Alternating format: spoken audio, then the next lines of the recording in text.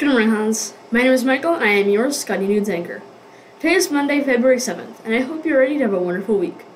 This month is Black History Month, and since there is no way to learn all you could possibly need or want to know in one period a day in school, we are going to bring history to you. Today we give you a video about Charles Drew, brought to you by Mrs. Stevens. Mrs. Stevens, and we are celebrating Black History Month.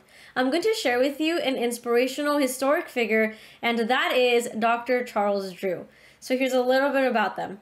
Every 2 seconds, someone in the U.S. needs blood, and that's every 2 seconds. Thanks to Charles Drew, that blood is available.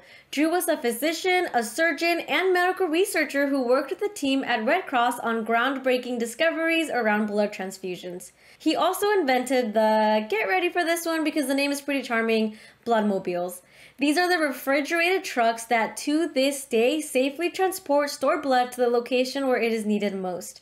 Drew was one of the most prominent doctors working in his field, and one of the only African Americans during a time when blood donation was still separated along lines of race. It was 1950 before the Red Cross finally recognized all blood as being equal. I really hope you enjoyed learning about him, and happy Black History Month. Hi everyone! Thank you, Mrs. Stevens, for introducing us to him. We have so much to learn about history makers. And now here is your Scotty News.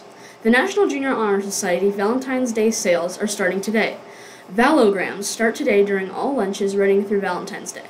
Suckers, candy, chocolate bars, and more. Show someone you care about them and help support your National Junior Honor Society. Remember, Science Club is happening. Room 12 after school, get ready to have a ton of hands-on fun. Every day in February, we want to leave you with a quote from an inspirational Black American.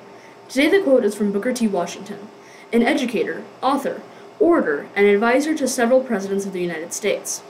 Between 1890 and 1915, Washington was the dominant leader in the African American community and of the contemporary Black elite. And now here is his quote. "In all things that are purely social, we can be as separate as the fingers, yet one as the hand, in all things essential to mutual progress." Check out this book about Booker T. Washington or other books about Black leaders by visiting Mrs. G or Mr. Nelson in our library. Thank you for watching Scotty News. Gracias por ver a Scotty News.